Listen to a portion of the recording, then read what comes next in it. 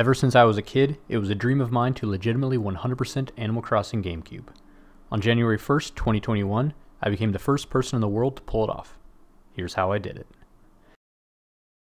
It all started exactly 1 year prior on January 1st, 2020, with the goal of becoming the world's first person to legitimately obtain the post model by saving 1 billion bells. I accomplished this by predicting stock market spikes using a robust system to determine RNG values. I already made a video on that accomplishment, and you can find the link in the description if you're interested. This video will cover the rest of my journey to legitimately 100% Animal Crossing.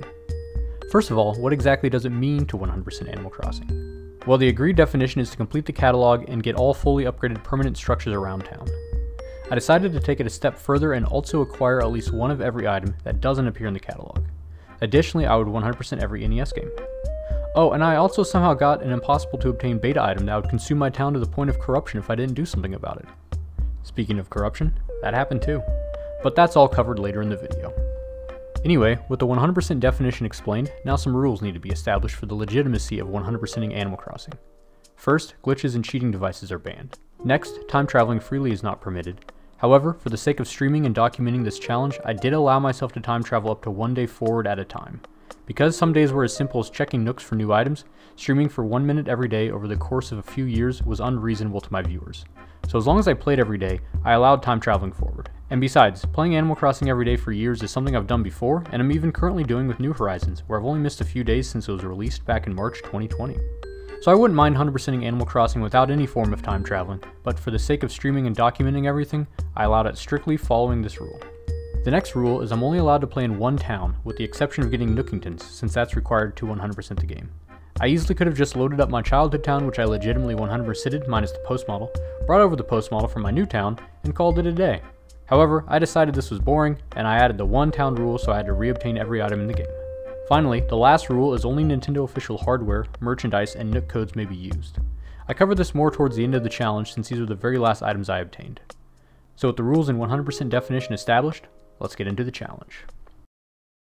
As previously explained, this video will cover everything after the post model. With that item out of the way, I was over halfway done, time-wise, to 100%ing Animal Crossing and becoming the first person ever to legitimately do so. My first goal after getting 1 billion bells was replanting all the trees I cut down for the sake of making money. I saved one fruit tree for the occasion. This was needed not only to get a perfect town rating for the golden axe, but also so bugs and fish would reappear at a normal rate. During this process, I also dug up everything around town, including gyroids, fossils, and buried treasures villagers hid over the last 1.5 years. I also got the golden shovel. From here, I worked toward collecting all the town model items in the game, which can be placed in your house to make a replica town model layout. Since I already got the infamous post model, I figured collecting the rest of the model items was a fun intermediate goal towards 100%ing Animal Crossing. Most model items are given out as gifts from Tortimer on holidays, some are regular Nook items, and others are awarded under specific situations. Aside from the post model, the next hardest one is the museum model, which is awarded to players after donating everything you can to Blathers. This includes all 40 fish, 40 bugs, 25 fossils, and 15 paintings. As the seasons progressed, I caught each new fish and bug as they appeared, while appraising fossils through the faraway museum and talking to Tortimer on holidays. I also stopped by Nooks each day to see if he had any of the 4 common model items, or 6 paintings I needed for sale. Oh, and all the while I ran a charity fundraiser to save animals in real life. I designed patterns, thanked people that donated, named new player characters after randomly selected donors, and played NES games. Ultimately, we raised over $800 that weekend to help save animals that were injured or abandoned due to a tornado near Nashville, Tennessee. It was nice to help those animals, and it was also refreshing to play Animal Crossing normally again. That normalcy was short-lived though, because Thanksgiving and Sale Day were right around the corner, and those holidays were crucial. Thanksgiving itself doesn't provide any model items, but the items you do get are very effective at boosting your HRA score. The HRA, or Happy Room Academy, judges and scores your house layout depending on what kind of furniture you have. At 70,000 points, they'll give you the house model, and at 100,000 points, they'll give you the manor model. The harvest items you get on Thanksgiving yield over 88,000 points alone, and they don't take that long to get if you know what to do, or who to look for. Between 3 and 7 p.m., Franklin, a turkey who's invited to the festivities, discovers the turkey plate is empty and hides around town fearing for his life. If you steal the fork and knife from the table and hand it to him, he'll thank you with the harvest item. The nice thing that separates this from other events is the item he gives you is guaranteed to be new until you have all 12 harvest items. No other item series uses this mechanic sadly, but at least this one does, and it doesn't take long to get all the harvest items and ultimately the house and manor model with a bit more furnishing. The very next day is sale day. Aside from the market model Tortimer hands out in the afternoon, Crazy Red, a shady fox who sells rare and common items alike, is guaranteed to arrive in the evening at 6 p.m. He always has 3 items for sale at 4 times their normal price. But the benefit is they can be rare items, including 9 paintings not available at Nook's, which are needed for the museum. On a normal visit, if you buy his entire stock, he'll close his tent and leave town until next time. However, on sale day, if you buy his entire stock, he'll close his tent but then reappear elsewhere in town with 3 new items. There's no limit to this, so if you have the time and bells, you can endlessly buy items from Crazy Red on this day. So I just had to put in the time to buy out Crazy Red over and over until I got those 9 paintings. After that, there wasn't much to do in December, but I did talk to Tortimer on Toy Day to get the dolly, and then the miniature car. The miniature car is not technically a model item, but I had a fun idea for it regardless. I then stopped on New Year's Eve to celebrate 2 years playing in this town, the first year and a half spent earning a billion bells. After that was January, and with January comes igloos. Starting on the 3rd, each day a random villager in your town will spend the whole day in an igloo, where you can play different games with them depending on their personality, to win bells or items, including regular Nook items and exclusive igloo items, of which include an igloo model and snowy tree model. The most favorable of the 6 personalities is the normal type, because they'll play a game where they'll show you 5 items, one at a time, and you can choose to buy one until you're forced to buy the last one. This is a great way to quickly find select items, and it wasn't long until I got both the igloo model and snowy tree model. There is another model item available in January, the lighthouse model. Starting on the 15th, Tortimer will appear at the wishing well and ask you to turn on the lighthouse in the evening while he goes on vacation for a week. When he returns, he'll reward you with the lighthouse model at your front door as long as you didn't miss a day. In February, on Groundhog's Day, I acquired all 9 flower models using each of the player characters. Since you can only get 1 random flower model per character, I deleted and remade Player 4 5 times to get all 9 flower models in one town on one Groundhog's Day. Also in February, Tortimer will want to go on another vacation and ask you to turn on the lighthouse in the evening again. Like before, if you accomplish this task, he'll give you a new item, this time chocolates. In March, I caught and donated the final fish, the loach, receiving the goldenrod from Tortimer. Then in April, I got the pink tree model during the Cherry Blossom Festival and the tree model on Earth Day. In May, I got the dump model on Spring Cleaning Day. And then in June, I caught and donated the last bug, the firefly, completing the museum and receiving the golden net from Tortimer. Here's what Blathers has to say about that. And with the museum completed, I got the museum model. Then I got the tent model, available exclusively from summer campers who appear around town on weekends during summer months, starting in June. I got really lucky and it didn't take me long to get this model. However, I ignored the other summer camper items, so I had to come back later for them. Same goes for the igloo items. I'll explain the summer camper games more then. Anyway, on graduation day, the 2nd Friday in June, I got the Taylor model. Then on Father's Day, the 3rd Sunday in June, I got the locomotive model. The model house was almost done. Now, the only model items left were the 15 station models, available from Tortimer on your town day, which is a random day in July. I opted to only get 4 this year, 1 for each player. I chose my favorite looking one and placed it in my house. The final thing was to design the wallpaper. I did my best to design a cliff pattern, and I think it turned out well. My town model replica house was complete, and it was the first one in the world where every model was obtained legitimately. I was very proud of this achievement. Oh, and remember that miniature car item? Normally you can't place it on a grass model, but I used a fancy glitch to do just that. Don't worry, I reset after doing it. It was only for a picture. After that, I took a 9-month break to focus on New Horizons. After I got my fill, I returned to this challenge as promised with a new goal of completing it. The first thing I did was check my catalog to see how much I had completed. After marking everything on the Hundo Helper, it turned out I was exactly 50% done. I outside most of the gyroids by this point because they spawn after it rains or snows, and I had been playing daily for over 2.5 years, so that was pretty cool. The next day was July 4th, and I stopped by Red's tent to see what he was selling. Each year he randomly sells either balloons, fans, or pinwheels. This year he sold balloons, and I bought them all. However, there are other ways to get balloons as well as pinwheels, but fans are only possible to get from Red on July 4th, so you really have to hope he's selling them, or else you're out of luck 100%ing the game. Thankfully, he sold fans the previous year and I bought them all. From here, I decluttered my town and re-established a perfect town rating to get the golden axe. At this point, I started playing the long game. I needed every piece of furniture, carpet, wallpaper, stationery, umbrella, gyroid, KK song, and more.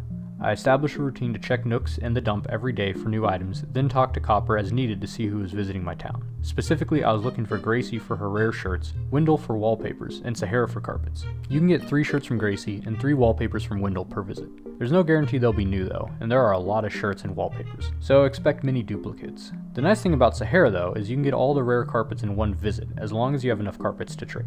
Anyway, on top of Nook and Copper, every Saturday night I visited KK Slider for a new song. And for one day, Monday through Friday each week, Gulliver washes up on the beach and gives you an exclusive Gulliver item if you wake him up. Like other items, there's no guarantee you'll get a new item, and there's 20 Gulliver items in total, so expect to spend a long time getting them all. Gulliver can wash up anywhere along the beach except for Acre F5. Unfortunately, my town didn't have a bridge near the beach, so I had to run all the way around to cross the river to check the entire beach each day. Thankfully, I still needed a third bridge. After 15 villagers move in, the max amount, Tortimer will appear in a random river acre each day and ask if you'd like a bridge to be built there. If you decline, he'll choose another river acre the next day until you accept. Finally, he picked a beach acre and I no longer had to run around across the river. Finding Gulliver was still going to be a pain, but now it was slightly less painful. So that was my new routine. Nook, Copper, Gulliver, KK Slider, and Gracie or Wendell when they visited town. When Gracie arrives, she'll give you a shirt if you clean her car. You mash A for a while when prompted, and if you did a good job, she'll give you a random Gracie shirt. Otherwise, she'll give you a random regular shirt. And you have to seriously mash A. There's no reason it needs to be this difficult. Thankfully, the Gamecube controller has a giant A button, so you can mash with both thumbs, and this method worked fine. You can get 3 shirts per visit if you log in as different players and wash your car each time. I don't know why Nintendo only allowed 3 players and not all 4, but whatever. This goes for Wendell too, who will request a fish and give you a rare wallpaper in return. Speaking of wallpapers, I came up with a strategy to quickly get all the Nook wallpapers and carpets so I didn't have to check them every day. This method involves befriending a snooty villager and playing a rare game where you trade items endlessly until you choose to stop. After a certain friendship level, if a snooty villager is happy, indicated by them whistling, and you talk to them, there's a chance they'll play this item trading game with you. So I got to work setting this up. I've covered this setup in a previous video on how to earn millions of bells on your first day. The same setup works for any personality, including the snooty Olivia. Once the game starts, the snooty villager takes a random item in your inventory and gives you either a carpet, wallpaper, or furniture in return. The item can be taken again if you continue trading, but thankfully it will still count towards your catalog. So after an hour of trading items, I checked my catalog and successfully got all the Nook carpets and wallpapers, as well as a few new furniture, ending the session at 69%. Nice. My next priority was upgrading Nookway to Nookingtons, not only because it was required, but also because there are more items in Nookington. The only downfall is you have to run upstairs, and the extra time doing so adds up. If I only needed furniture, I wouldn't have upgraded until the end, but because I also needed shirts, I had to upgrade ASAP. Mini shirts are seasonal, meaning they can only be found during the spring, summer, fall, or winter. That meant I had a limited window of time to get them all, and if I miss out on even one seasonal shirt, I would have to wait until next year to try again. Nookway sells 3 shirts at a time, while Nookington sells 5. I needed this extra amount to increase my odds of getting all the seasonal shirts in one go. To get Nookingtons, a player from a different town needs to buy something from your Nookway. This was the only exception to the one town rule. I got a new memory card, made a new player in town, visited my 100% town, and bought something at Nookway. After that, I got Nookingtons and deleted that other town forever. Shortly after Nookingtons, I got the last umbrella. Another benefit of Nookingtons is you can buy more candy, starting 2 weeks before Halloween. Then on Halloween evening, Jack, a mysterious figure wearing a pumpkin suit, will request candy in exchange for exclusive spooky items. The spooky items he gives you are random, so it can take a lot of candy to finally get all 12. This is also the only time of the year to get the Jack-in-the-Box, Jack-o'-lantern, and Pat's shirt, given to you as tricks for not giving out candy to Jack or villagers. Finally, the last benefit of Nookingtons is on sale day. That same day, Crazy Red sells endless items. Well, Nook also sells grab bags on this day. Unfortunately though, they're a limited supply, but Nookington sells more than Nookway. Grab bags, when open, can contain Nook furniture, carpets, wallpapers, shirts, and pinwheels. Aside from Red's tint on July 4th, grab bags are the only other way to get pinwheels. Since I got fans and balloons from Red, but not pinwheels, I had to rely on grab bags for them. I was able to get 6 out of 8 of them this year. Then came another December. I used this time to visit the island and collect the exclusive island items, including 2 NES games, Wario's Woods and Baseball. To visit the island, you need a Game Boy Advance and Game Boy Link cable. Once connected, you can take Captain's boat ride to the island from the dock. It's always summer on the island, so it's nice to visit during cold months. To get the island items, you have to transfer your island to the Game Boy Advance and play games there. But first you need to prep your island in advance. The most efficient method to get the island items is to bury a bunch of furniture and drop off some coconuts in a shovel. Then on the Game Boy Island, give your islander a few coconuts to make them happy, hand them a shovel, and from there, they'll dig up the buried furniture and replace it with their own. Back in town, Captain will transfer this data to the Gamecube, and 1 boat ride later, the new furniture is ready to dig up. There's about a 1 in 3 chance for a buried item to be an island item, so after a few trips, I got all 12. One more note is a golden tool is needed for the exclusive NES games, so I loaned out my golden shovel temporarily. December is also the only month when you can get the festive items, including 2 festive trees available in Nooks before Christmas and the festive flag and candle after. On Christmas Eve at 8 p.m., Jingle the Black-Nosed Reindeer comes to town handing out exclusive Jingle items. Once you get an item, you can trick him for another one by changing shirts and finding him again. The only problem is there are 13 Jingle items, and he catches on to your trick after the 10th and stops handing out gifts for the rest of the year, even to other players. There's no way around this limit, so it'll take at least 2 years to get all 13. This is also the only time of the year to get festive paper, which is automatically added to your catalog upon opening a letter written with this stationery. The same goes for the New Year's card and fortune paper, which are obtained exclusively on New Year's Day. The only other stationery like this is the wing paper, which the HRA uses. And with that, I completed the first main section of the catalog, stationery, exactly 3 years into this town. Also around this time, on Christmas Day specifically, snowballs start showing up around town. You can push 2 together to make a snowman once per day, and if the proportions are acceptable, you'll be rewarded with an exclusive snowman item in the mail. There are 12 in total, and they're not guaranteed to be new each time, so you'll likely have to build a lot of snowmen to get them all. I got decently lucky and got them all after around 30 perfect snowmen. Afterwards, I had some fun building less than perfect snowmen.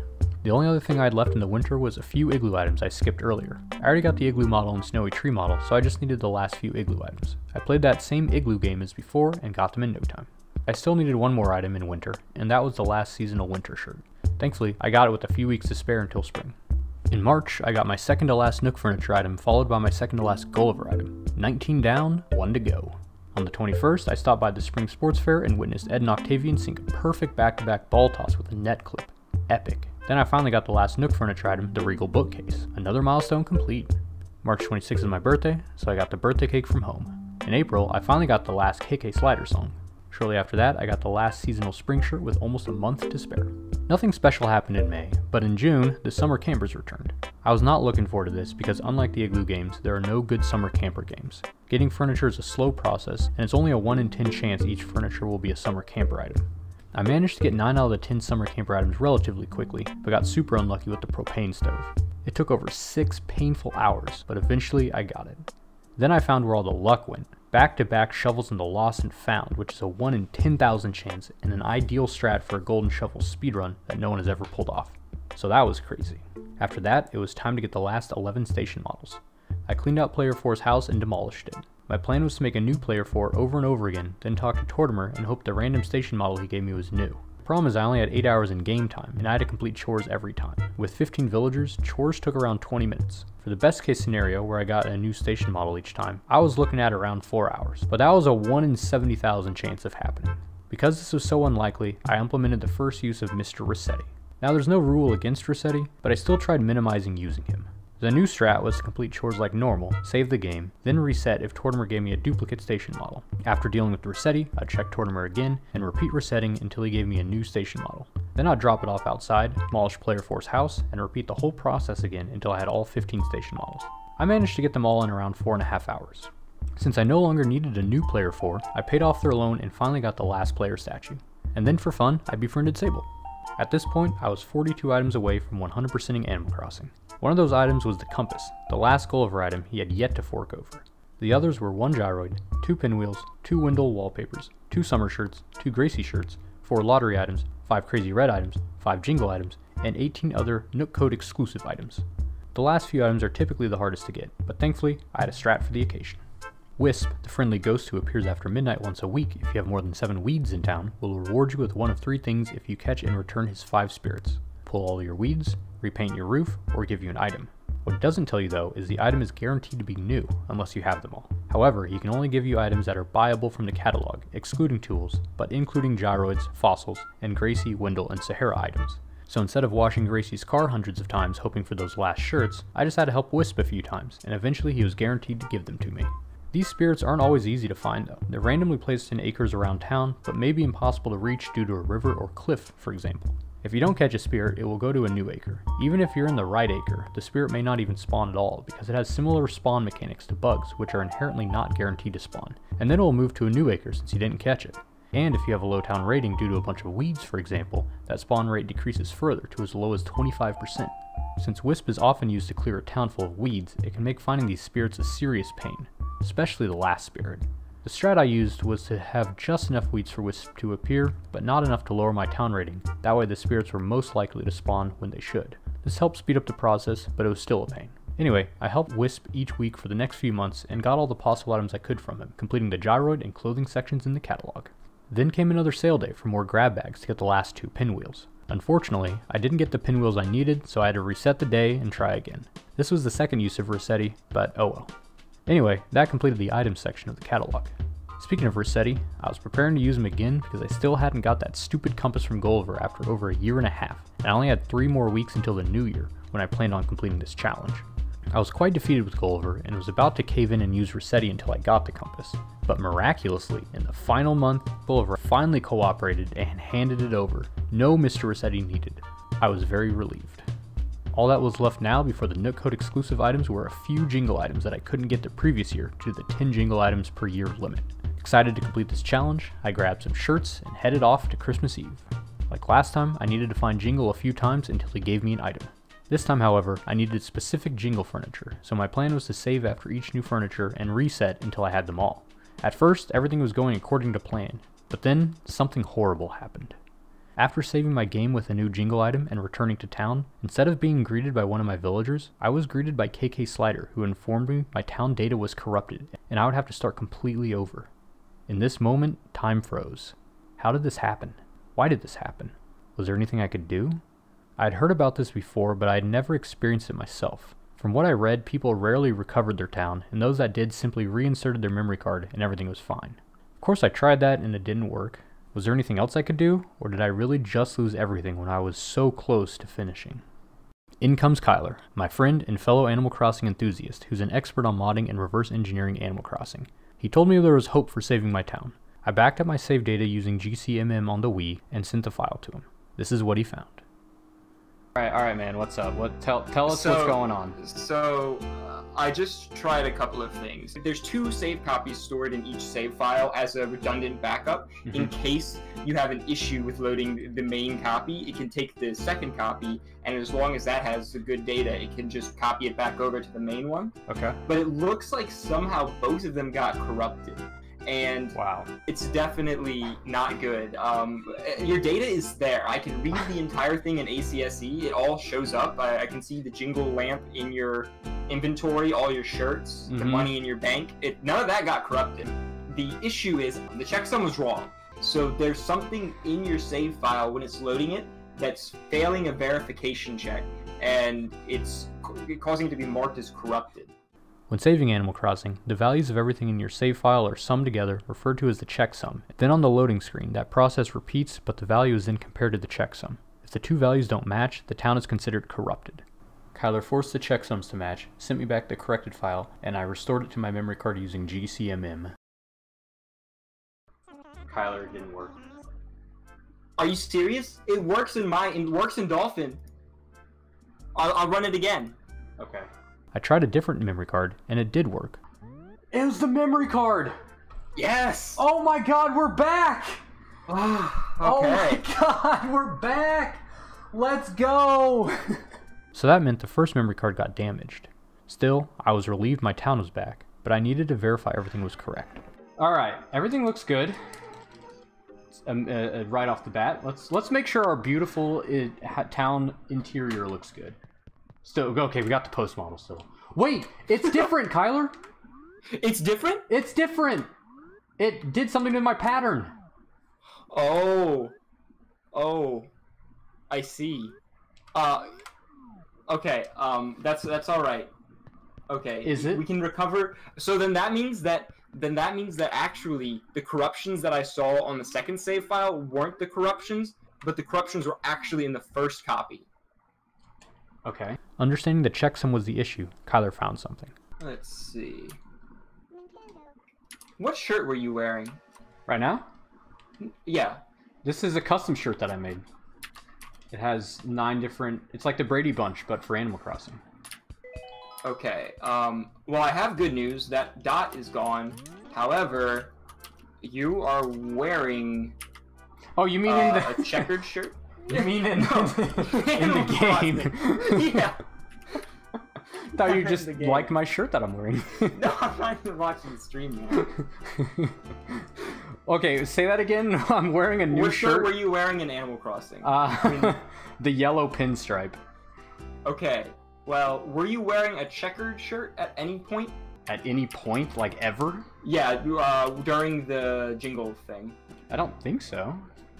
What the? I mean, it's possible I was. Oh, okay. Well, I know what happened. So your shirt byte actually got corrupted. The byte that was physically responsible for displaying the shirt got corrupted because you had the whatever the white and black checkerboard shirt is. Yeah. On, but I took it off and swapped it with a different shirt in your inventory, and it went back to the yellow pinstripe. So both of them have corruptions. Every item in the game is assigned a 2-byte value. The shirt I was wearing upon saving the game, the yellow pinstripe, has a hex value of 24A3, and the shirt my corrupted save file said I was wearing, the checkered shirt, has a hex value of 24AB. The game's code then takes a lower byte of this value to display which shirt you're actually wearing. So for the yellow pinstripe, that's OXA3, and for the checkered shirt, OXAB. Converting these values to binary, the core system for computational operations, we see a single bit got flipped from 0 to 1. This one difference caused the checksum to fail, corrupting my entire town.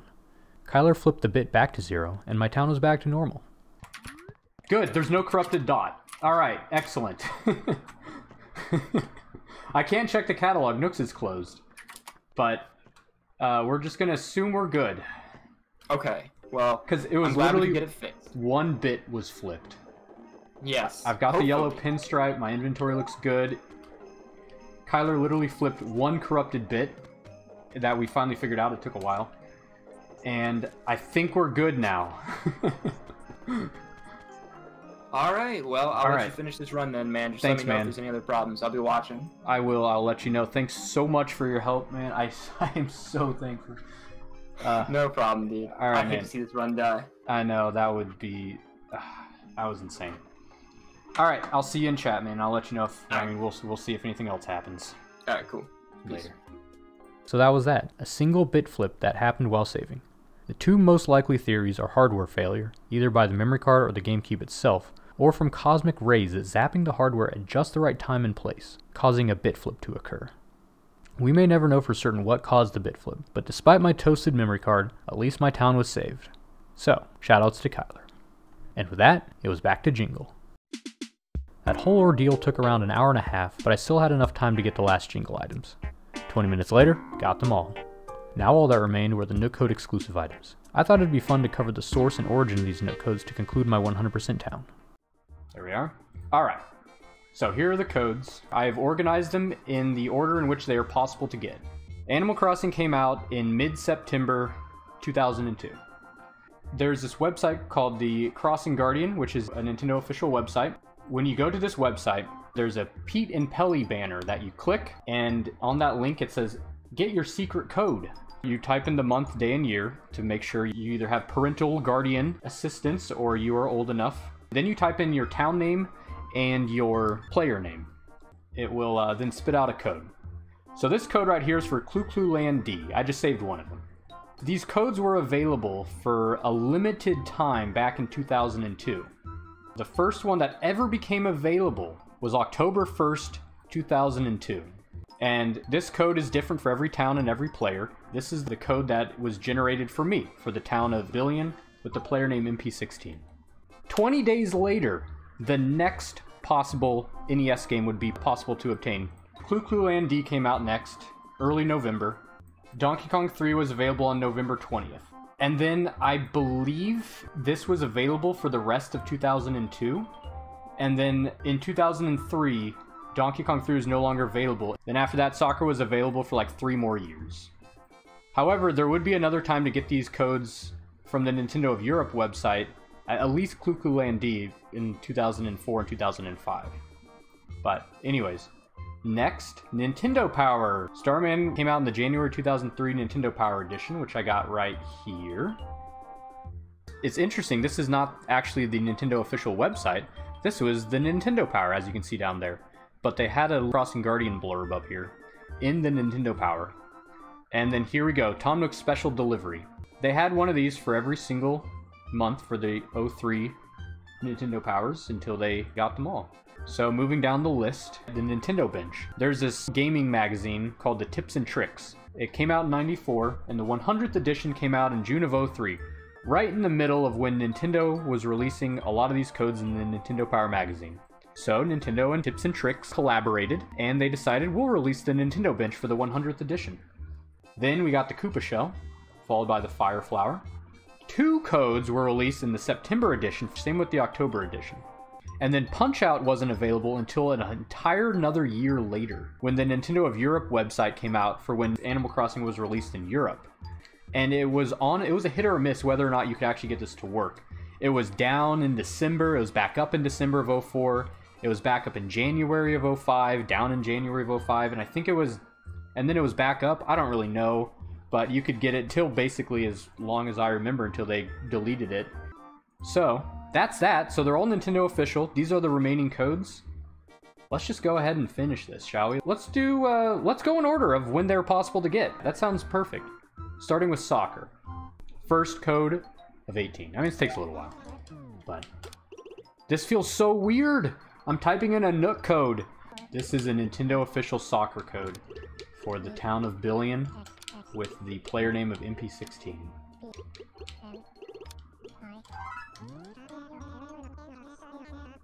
There we go. First one. Here's your soccer. Alright, I think I got that right. Ah yes, you entered your name in a contest to win an NES game. Here's your Donkey Kong Jr. October 20th, 2002. Here is your Clu Clu Land D. Alright. First three. We can check them off the list.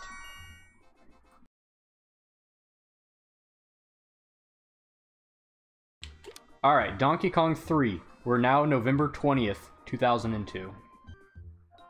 Alright, anyways. Yeah, that looks right. I entered my name in a contest to win an NES game. I sure did. Donkey Kong 3. Next up, we are now in January of 2003. We just got the latest Nintendo Power. We're flipping through it. We see a page on Feng Shui. Oh, but what's this? Page 98 contains a secret code. What's the secret code? Here we go. What do we got? A Starman has arrived from Nintendo Power! Fast forward to February 2003. We are now ordering every Nintendo Power. We can't miss a single edition. Okay, I see. A cannon! Thank you, Nintendo Power, for my cannon. Let's open our presents now. March 2003. Nintendo official flagpole. Alright. I see. A green pipe has arrived. Super Mushroom has arrived from Nintendo Power. Nintendo Bench has arrived from Tips and Tricks. Nintendo Power. October 2003. We got a mushroom mural from Nintendo Power. There we go. All the carpets and wallpapers. There's still one thing remaining. Now, here's what you would do back in 2003. When you went to GameFAQs, you would find Punch-Out as a universal code. But if you had integrity, you would wait until Nintendo released an official code for it. We aren't using any of those bad, dangerous online codes. Who knows if that could corrupt your save file? We're gonna wait for a safe one from Nintendo. November of 03, Nintendo Power Magazine didn't have it. What the heck? It's not in the December one either. It's so dumb. Why am I even buying these magazines? I guess we'll move on with our lives. It's October 1st, 2004. Exactly 2 years ago since you typed in your very first Nook code for soccer, provided from the Crossing Guardian website. It is now October 1st, 2004. Nintendo of Europe is up, for the Animal Crossing website at least, and they have provided a very similar looking style of acquiring a code. And look, it looks just like the one before. A secret code. It's a new one. Please copy the code carefully and enter it exactly as shown. We've done this so many times now. Is this the last one? It better not be another stupid Starman. Here it is. Yes, you entered your name in a contest to win an NES game. I sure have. It's been years. But we're back. Here's your Punch-Out. Let's go. Let's open this bad boy up and acquire our final item. Punch-Out. Our final goal, full catalog. Let's go.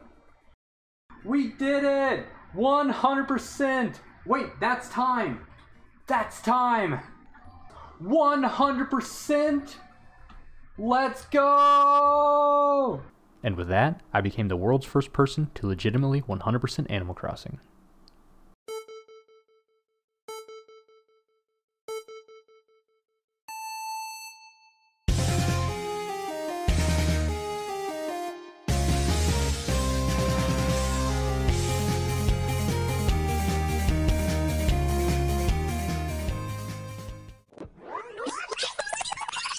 But I wasn't done. I had completed the standard 100% definition, but I still wanted to collect every possible item, including those that don't appear in the catalog, and then save at least one of every non-purchasable item, so I always had access to any item at any time. I also wanted to 100% the NES games. Oh, and I also wanted bug plaques and fish weather vanes on every house, since they were permanent additions to town structures. With my new goals, I got to work. The first thing I did was get the Ice Climber and Mario Bros. NES games. These two items are only possible to get by scanning specific rare e-reader cards. I then redecorated my basement to house all my NES games. I was very pleased with the end result. Next, I got to work reacquiring a few gyroids I lost while getting a billion bells. Since you can't reorder gyroids from the catalog, I had no choice but to find them again. While running around town digging stuff up, I encountered something bizarre. Something that shouldn't exist. Paper airplanes. The paper airplane is a beta item that will duplicate itself until it crashes your game, and is supposed to be impossible to get, except with a cheating device. And yet, somehow, I got one, and it had already duplicated. This was both intriguing and terrifying. Was there any way to get rid of it? And how did I even get it in the first place? I quickly realized this was another bitflip event. Every spot in town is represented by a value, even nothing, which has a value of 0. The paper airplane has a hex value of 8,000. Converted to binary, we see the only difference between 0 and 8,000 is the upper bit. So once again, a single bit somehow got flipped from 0 to 1, creating a paper airplane out of nothing. I knew each paper airplane would duplicate itself once to an adjacent space if you entered the acre it's in and reloaded the map, likely an early test of flowers growing on a new day. Additionally, it could be picked up and thrown with a Z, but would then soft lock the game.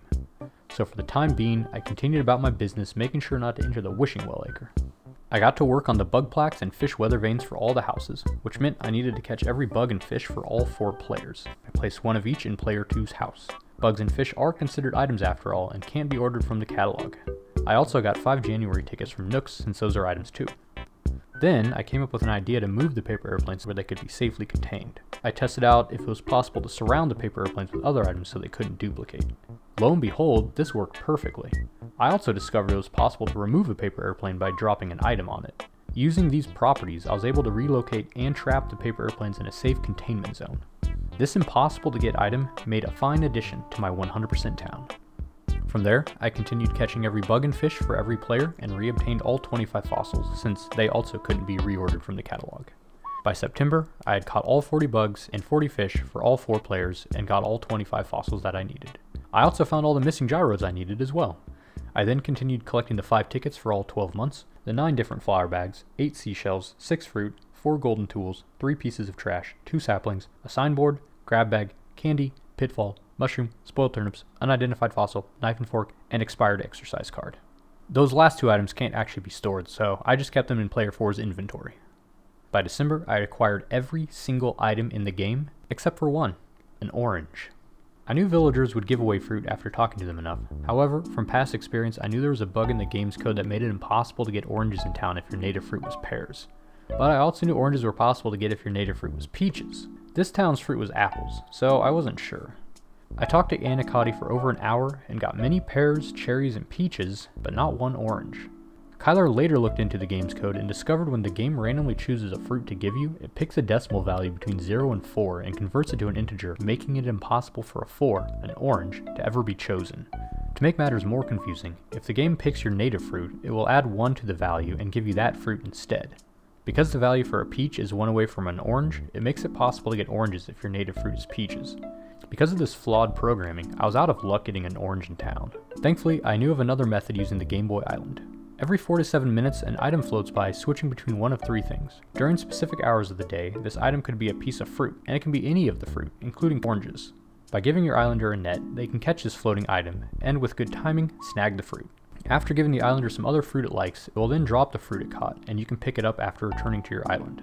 So I got my island set up and multitasked, organizing the player houses while trying to get an orange. I was having really bad luck, because I finished organizing all the houses and still hadn't got an orange.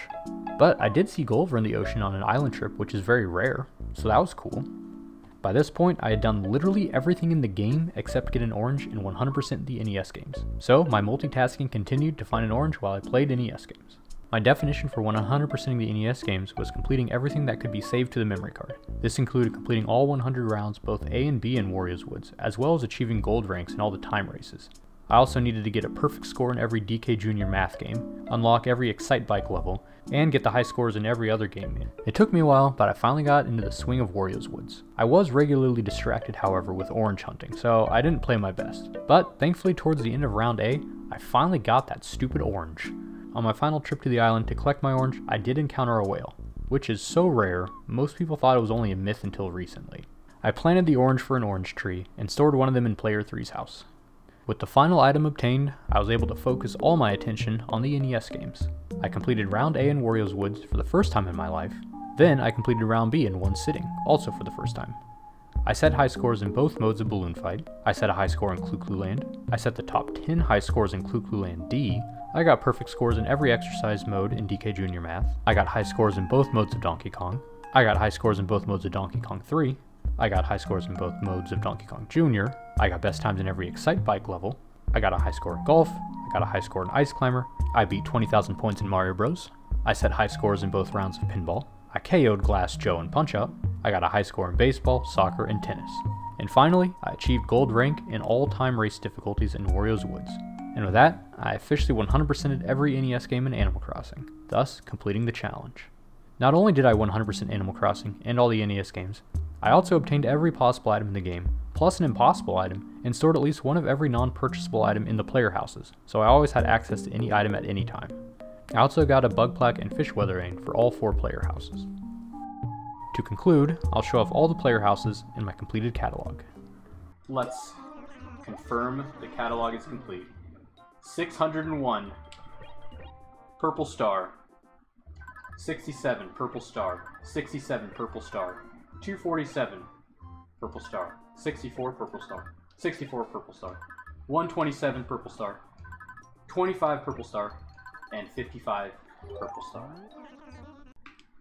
Alright, so here is, of course, you know, the most beloved room in every Animal Crossing game ever.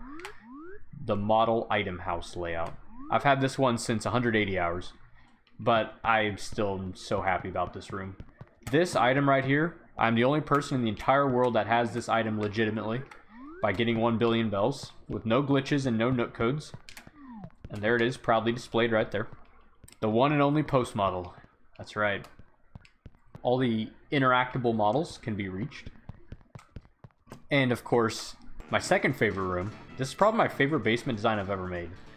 This ended up being way cooler than I thought it was going to be. I thought it was mostly just going to be like an NES storage room, but this ended up being like a sweet Nintendo room.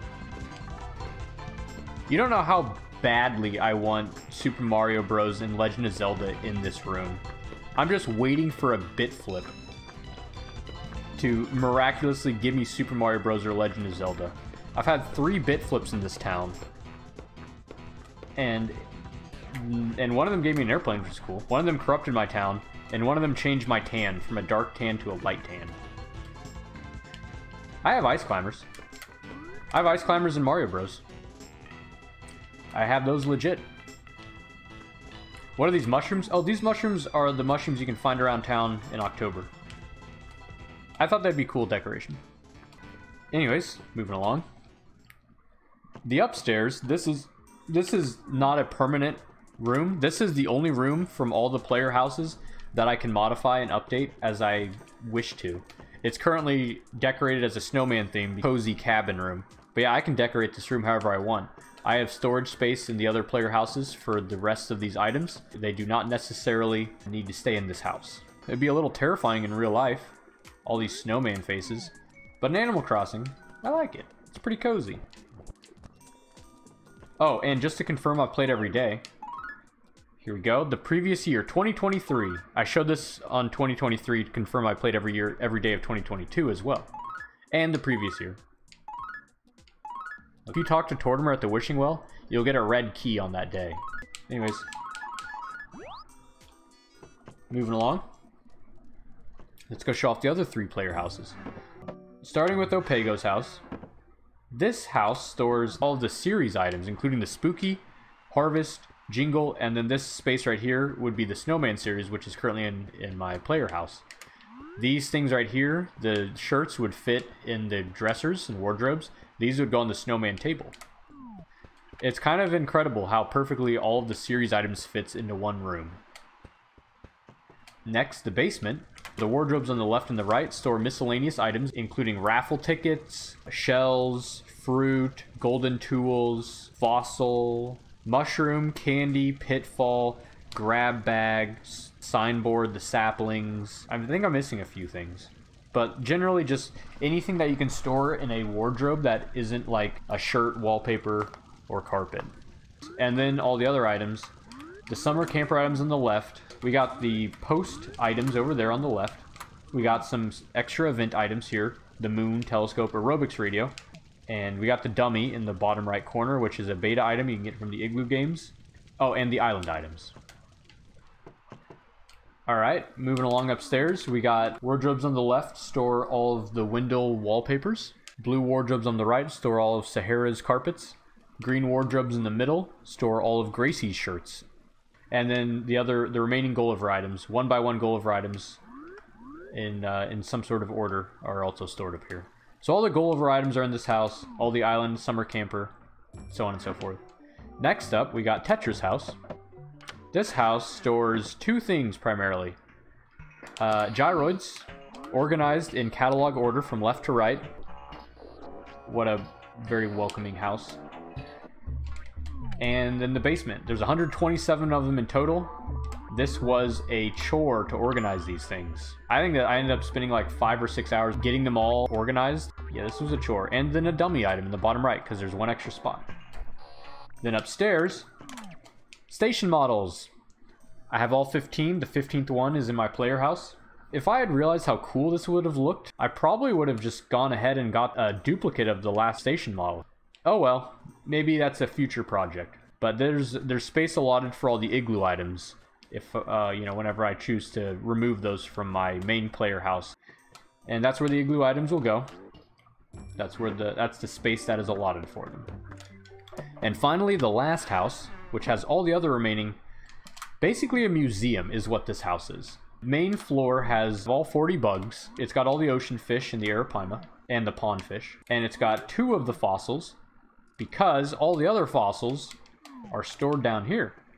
I got a duplicate of every fossil as well, because why not? And I organized them in a way, and it's a miracle how everything perfectly fits. Like, it's incredible how you can fit all the fossils, fish, and bugs in one house with one, I'm not even kidding, one space in the house to spare. I don't know if that was planned, but it's insane how perfectly that worked out. And I put a dummy item there. I got 3 dummies. Yeah, I mean, like, I don't have much space left to store things. It's incredible how everything worked out perfectly. And then the upstairs has all the other fish in catalog order, with a few exceptions of a few fish for aesthetics. Anyways, that's all of them. This has been my journey to become the world's first person to legitimately 100% Animal Crossing. Thanks for watching.